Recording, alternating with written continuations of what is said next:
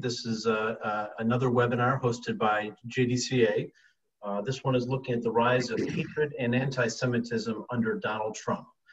We're 35 days away from the most important election of our lifetime.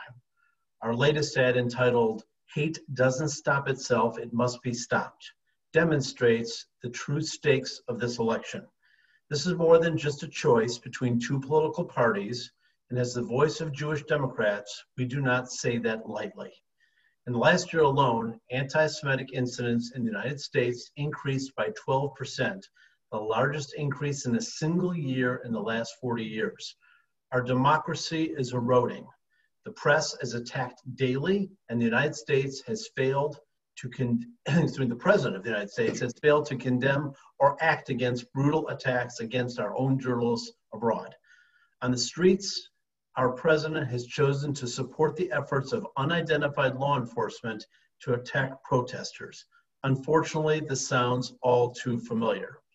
The Republican Party refuses to denounce the rise of QAnon and right-wing extremists who are being elected to Congress across the country as Republicans. Last Thursday, the Wisconsin GOP gave the mother of Kyle Rittenhouse, the 19-year-old who fatally shot two protesters at Kenosha, a standing ovation. And just last week, the President of the United States admitted that he may not accept the results of the election if he loses. The list goes on and on. We recognize the last 4 years in Donald Trump's presidency as what it is, the beginning of the authoritarian playbook. The erosion of democracy in the last 4 years of the Trump presidency should ring alarms for us as American Jews and as Americans who know the consequences of fascism and division. President Trump enables hate and is directly responsible for making our country less safe for Jews and for other marginalized communities. Trump hopes that his attacks on democracy will make us lose hope and create cynicism. But we at the Jewish Democratic Council of America are only more motivated to ensure he faces overwhelming defeat in November.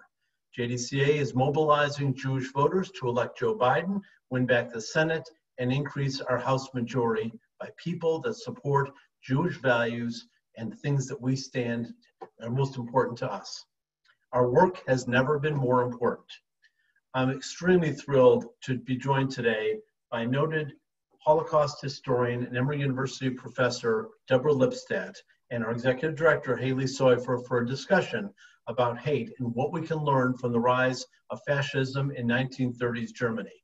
And before I do, I just want to make a personal note here. Deborah Lipstadt, Professor Lipstadt, was a teacher of mine at a fellowship program that one of our other board members, Michael Rosenzweig, and I took many, many years ago, and was an absolute influence on me and many, many, many others to even form organizations like JDCA and stand for these values and principles.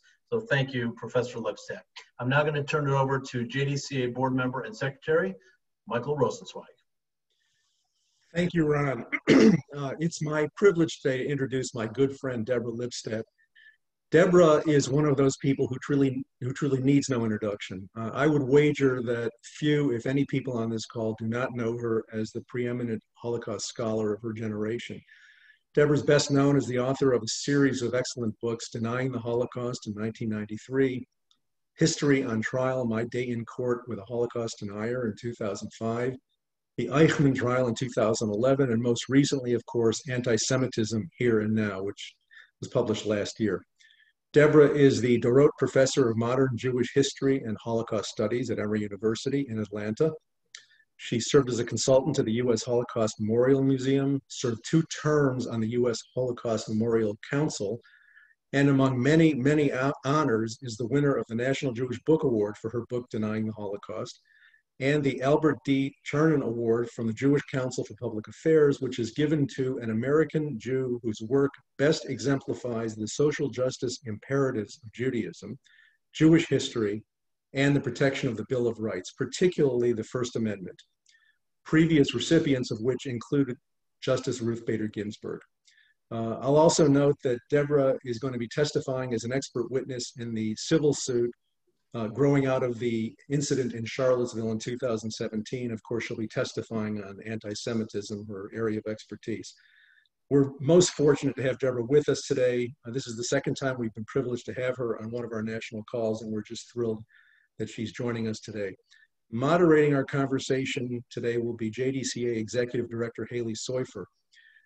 Before joining JDCA as Executive Director, Haley worked as a Senior Policy Advisor in the Obama administration and for several members of Congress, most recently as National Security Advisor for Kamala Harris. I would invite you to submit your questions for Deborah to info@jewishdem's.org, info@jewishdem's.org, or you can simply post them in the chat room. I would also invite you to join the conversation on Twitter by tweeting us at US Jewish Dems and using the hashtag JewishDemsInAction. And finally, as Ron noted, the election's 35 days away. Clearly the most important election in our lifetimes. We invite you to get involved. There are a variety of ways you can get involved. I would encourage you to please go to our website, jewishdems.org, and you can learn much more about that. Now it's my pleasure to turn the program over to Professor Lipstadt.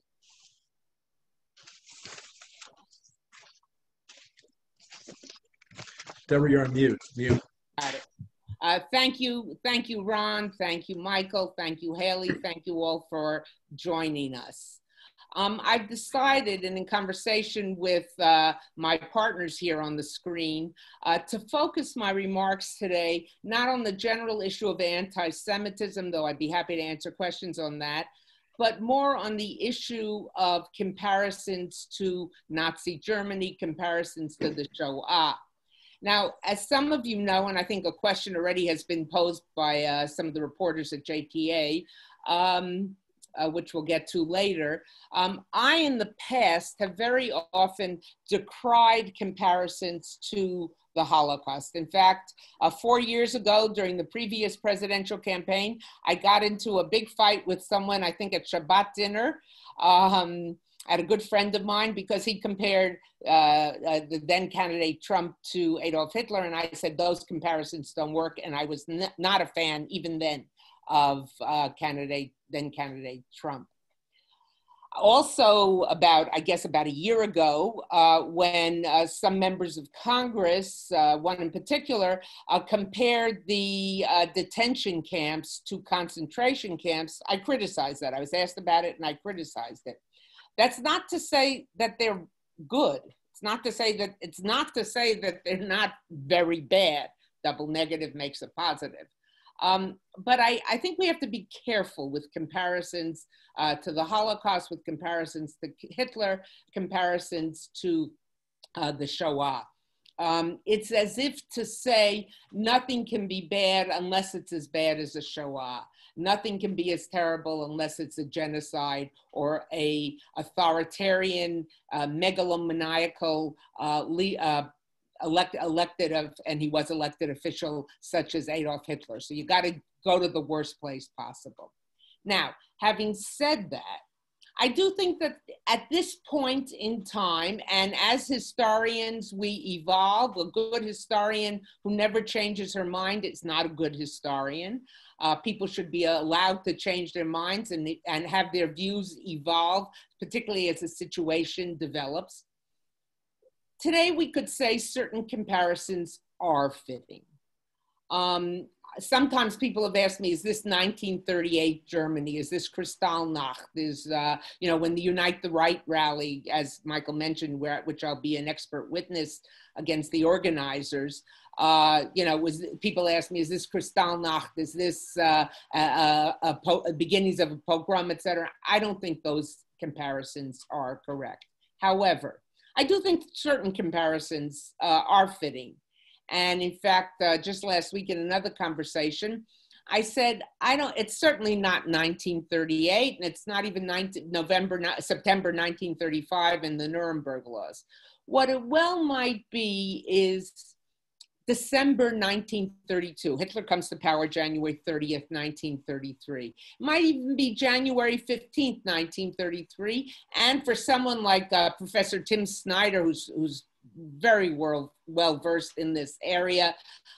He talks about it as mid-February 1933, when the Reichstag fire, when the fire was set to the House of Parliament, the German House of Parliament, and in response, a Dutch communist was accused, but there's good reason to suspect that the Nazis had set the fire themselves, but that's not the point. The point is that in response to that fire, Hitler and the leadership of the Nazi Party, then the leadership of the German government, proposed something called the Enabling Act, which essentially had the Reichstag, the German parliament, vote itself out of existence, because the act said anything the Chancellor Hitler wants to do is all right.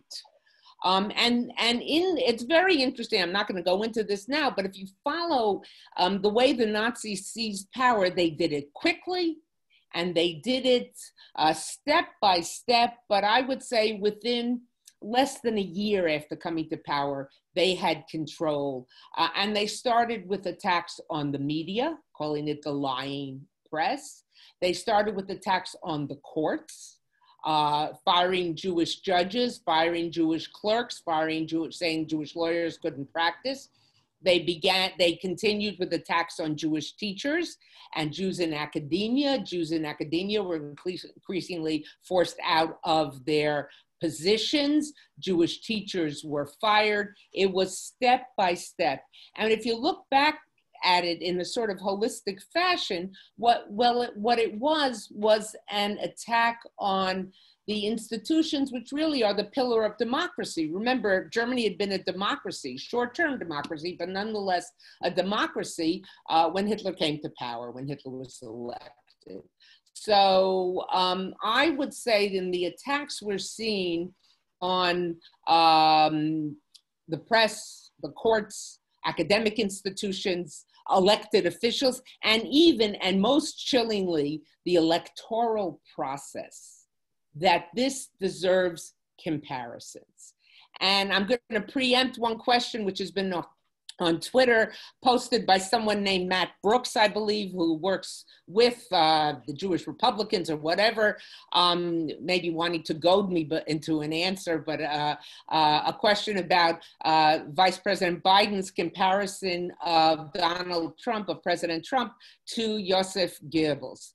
And actually, I think it's a very valid comparison. He didn't compare him to Hitler. He didn't compare him to Himmler. He didn't compare him to Heydrich, who ran the Wannsee conference in January 42, which planned how the final solution would be executed. He compared him to the propaganda chief, of the Nazis, who wrote and taught his followers that you repeat a lie and you repeat it and you repeat it, and especially if it's a big lie, you go big. You don't do little lies. Don't waste your time with little lies. Go with big lies, and you repeat it and you repeat it and you repeat it, so that even people who in the beginning thought, oh, that is ridiculous, the more they hear it, the more they begin to believe it. So Goebbels was very successful at what he did. And I think the comparison by Vice President Biden was a very apt comparison, because we're seeing a lot of that now. So I doubt that Matt Brooks is on this call, but if one of his friends or acolytes is, tell him what I said. So again, I'm going to bring it together here. Comparisons are fitting, but something doesn't have to be as bad as a Shoah to be bad. For instance, the detention camps, I thought were a black mark, a dark mark on the ethics and the history and policies of America, but they weren't a genocide, and you got to differentiate.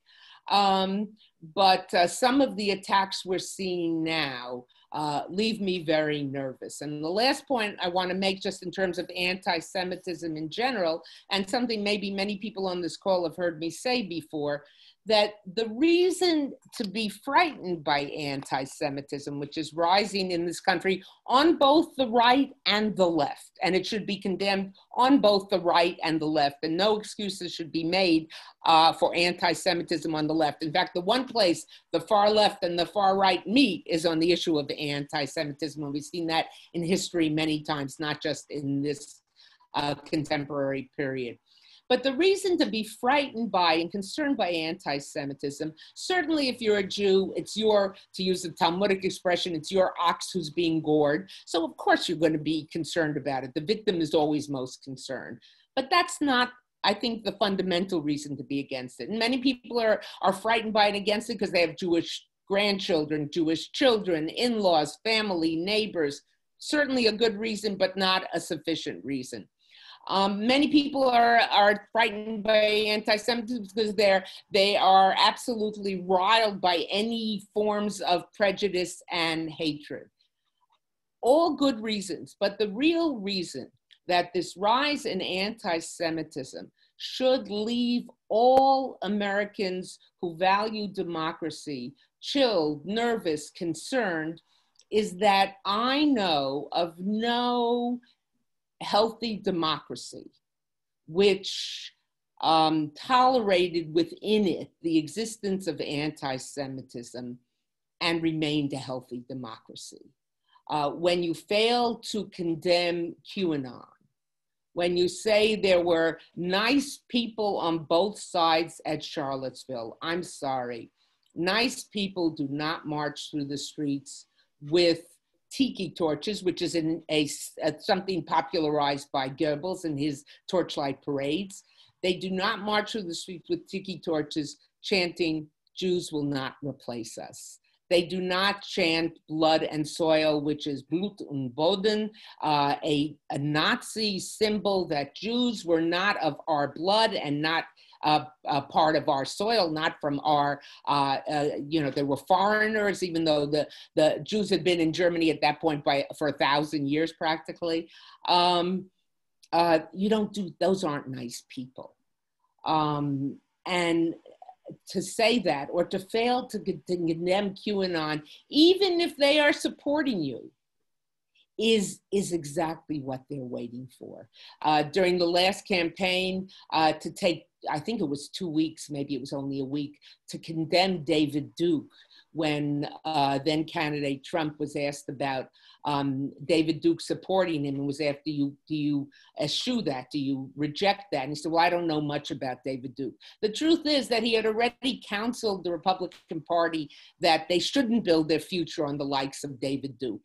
To fail to say, I don't care if they like me, I don't care if they support me. This is not healthy for American democracy. This is not how our present and certainly our future should be built.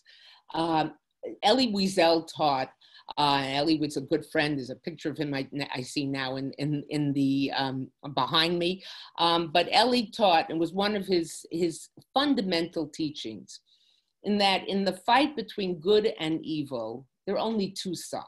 There are no bystanders. You can't say, oh, I'm okay on that, but not okay on that. There are no yes buts. Yes, that's anti-Semitic. Yes, that's fueling anti-Semitism, but I still like him or whatever. There's only one side, the right side and the wrong side. Thank you so much, Professor Lipstadt. We are grateful for your insight and for sharing your thoughts today. We have quite a few questions. Our first comes from Ron Campius from the Jewish Telegraph Agency, or JTA. The JDCA ad, which we showed at the outset of this call, uses Holocaust imagery as a means of impugning Donald Trump. When Alexandria Ocasio-Cortez seemingly used Holocaust imagery to denounce migrant detention camps, Dr. Lipstadt said it was inappropriate because it allowed people doing wrong to piously say they were being unfairly maligned. Is that not true in the case of the new JDCA ad?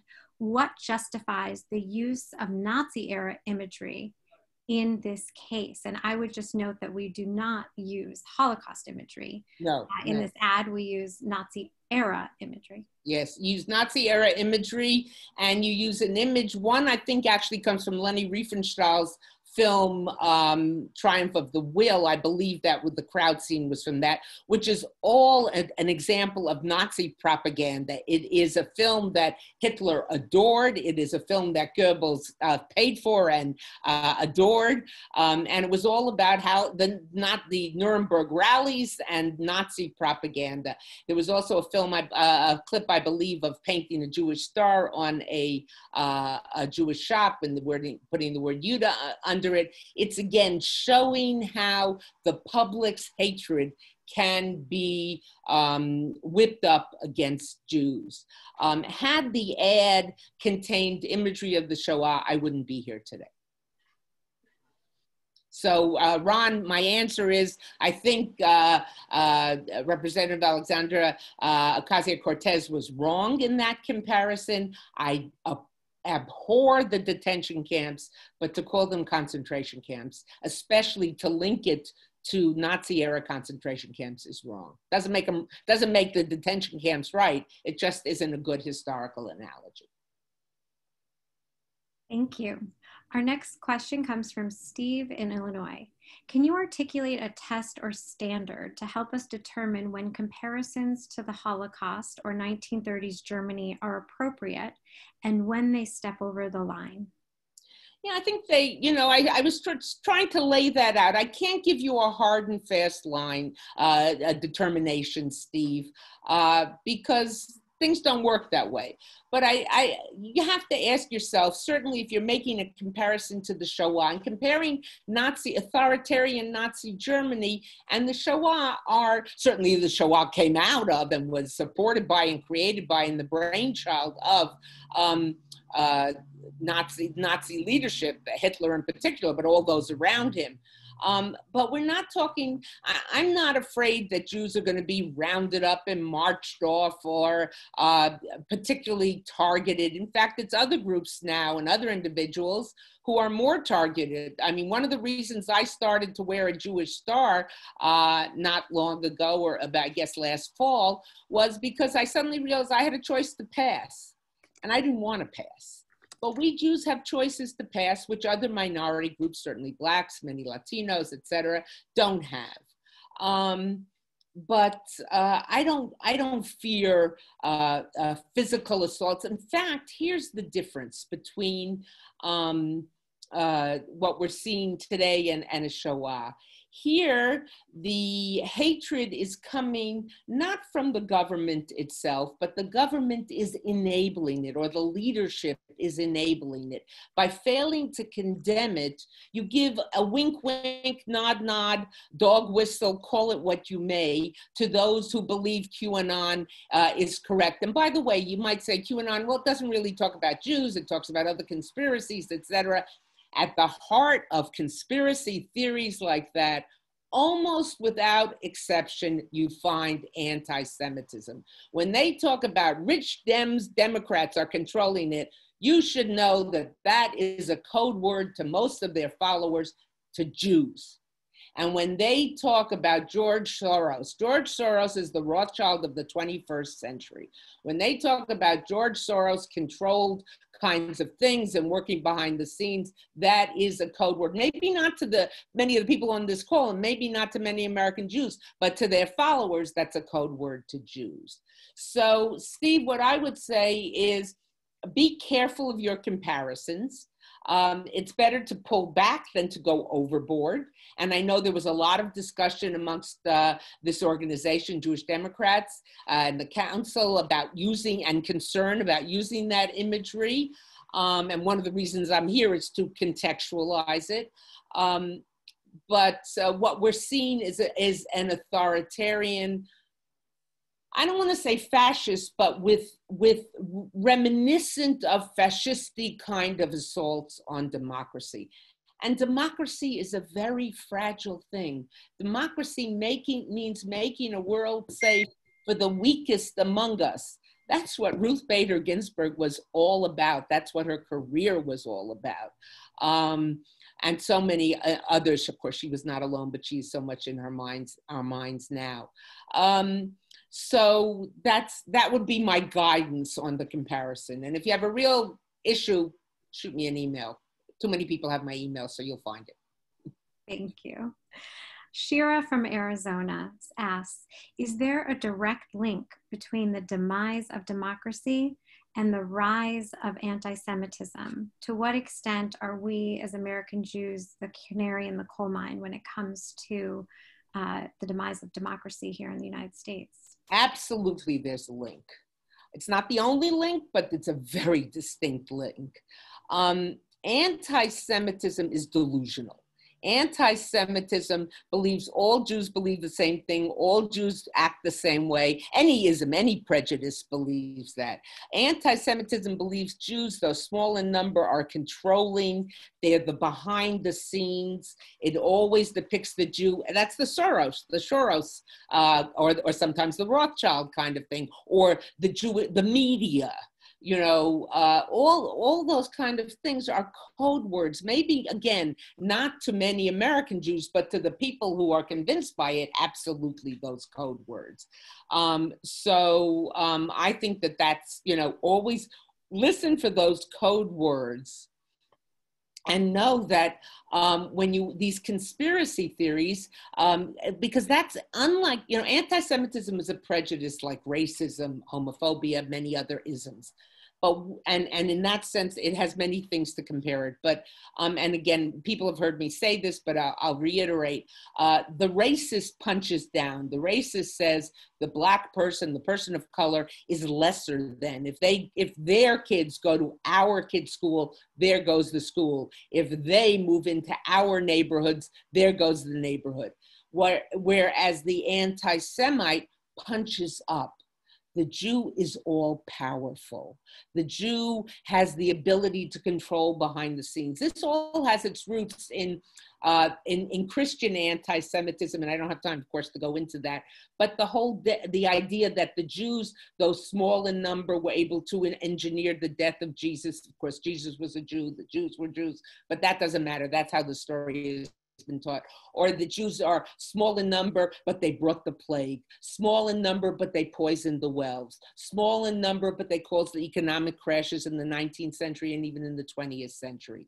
So these conspiracy theories have at their heart an anti-Semitic theme, now increasingly implicit, not explicit.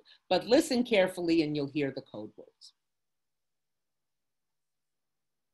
Great. We have a question from Jackie B.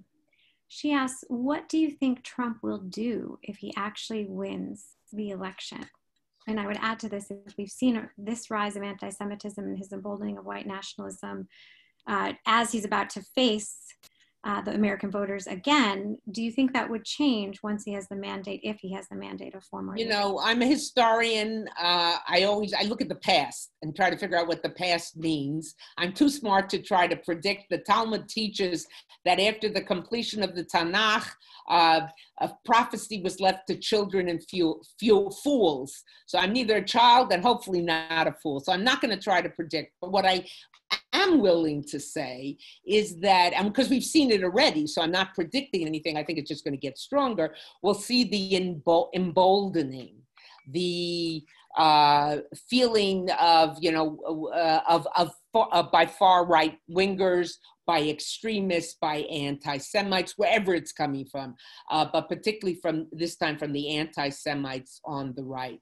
Look, we're one day after Yom Kippur. Last year on Yom Kippur, but for a lock on the door, and I believe a JDCA grant to reinforce the door of the synagogue in Halle, there would have been the biggest massacre on the German soil since 1944, 45. That's chilling. And the murderer there, who did murder two people outside the synagogue, both of them happened not to be Jews, but their death is a tragedy. He thought they were Jews. The murderer there spouted the same evils that we heard spouted by the murderer in Pittsburgh, spouted by the murderer in Poway, San Diego at the Chabad synagogue, and spouted by Dylan Roof at Mother Emanuel Church in Charleston, and spouted by the killer in the Walmart in El Paso. This is part of a package. And the people associated with this are looking for wink, wink, nods, nods. And when a president says, I don't know much about QAnon, but they support me, what more of an imprimatur can you expect? So I don't know, I have no idea what the president will do in terms of his policies and his actions, but I can tell you that these groups will feel emboldened. And on a more depressing note, the next thing I'm going to say is not depressing. Should Vice President Biden win, that's not depressing. But the depressing part is that these groups are not going to disappear. This is a hate. And when hate comes out of the can, when hate comes out of the darkest recesses, from the nooks and crannies, the dusty, dark, evil corners of our society, it isn't so easily put back. We have a tremendous job in front of us and a tremendous challenge, because there are people who feel that what the hatred they're feeling is legitimate, the hatred they're feeling is right. Thank you. Ruth D. asks, is democracy the only or the necessary protection against genocide? I think it's both. I think it's both. I know of no genocide in a truly democratic country.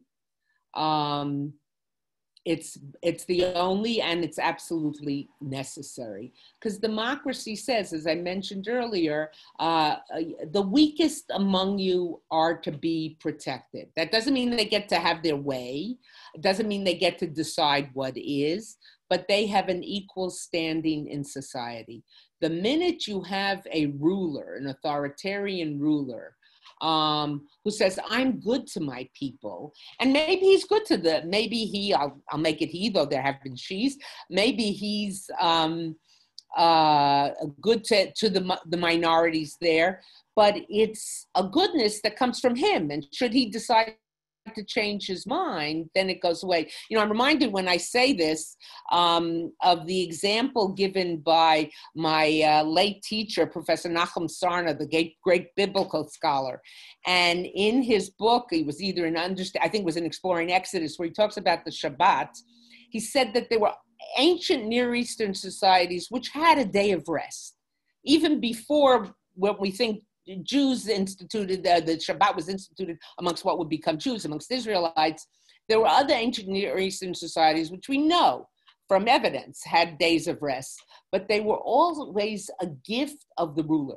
So the ruler could decide to take them away. The ruler could decide, I don't want everybody to have a day of rest anymore. Only landowners, only the people I like will have a day of rest. The Jewish Shabbat is for everyone. You, your members of your family, the people who work for you, even your animals. It transcends an individual. Democracy transcends an individual. How was that for a little Torah lesson there in the middle? Wonderful. And since I know you have to go shortly, we'll ask our last question. It comes from Adam Greenwald. Any advice for young Jewish people going off to college and encountering and responding to anti-Semitism? It's a hard one, because what's happened on the campus, look, most students who will get to campus will not encounter anti-Semitism. But if you begin to openly identify as a Jew, if you begin to openly identify as a supporter of Israel, even as a critic, you know, maybe a critic of the contemporary government, some of the contemporary policies, you'll encounter it. Some of what you'll encounter is criticism of Israeli policies, which is not ipso facto anti-Semitism. You go to any cafe, certainly in Tel Aviv and even parts of Jerusalem, and you'll hear criticism of Israeli policies. Israelis are the most self-critical people in the world. But I think you should know that you've got to be prepared. You've got to be able to stand your ground. And, you know, some of my students once in a while have said to me, well, you know, if I openly took issue, I don't think those kids would be my friends. And I said to them, if those kids have those kind of views and are willing to say those things, I don't think you want them as your friends. And don't ever be afraid to stand up for what you believe. So I think that's what I would say to that student. And Haley, I apologize for leaving early, but I've got to go vote. I'm going to get verklempt when I say this, because for many, many years, I had the privilege of voting for John Lewis. And now I got to go vote for his temporary replacement. But what I'd say to those kids on campus is make sure you've registered. Make sure you vote. Vote as if your life depended on it. Vote as if democracy depended on it, because it does. Thank you so much, Professor Lipstadt. We would never stand in the way of anyone going to vote.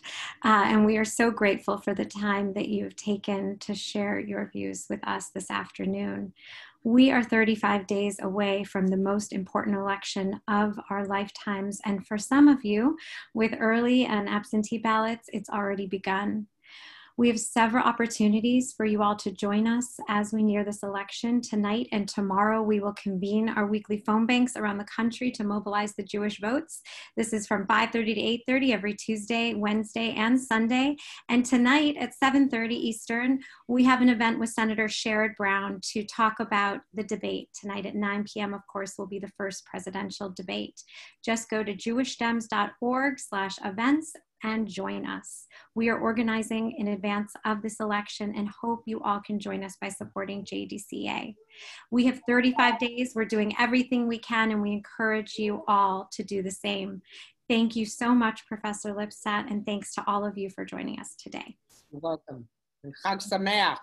Chag Sameach. Shana Tova. Thank you. Shana Tova.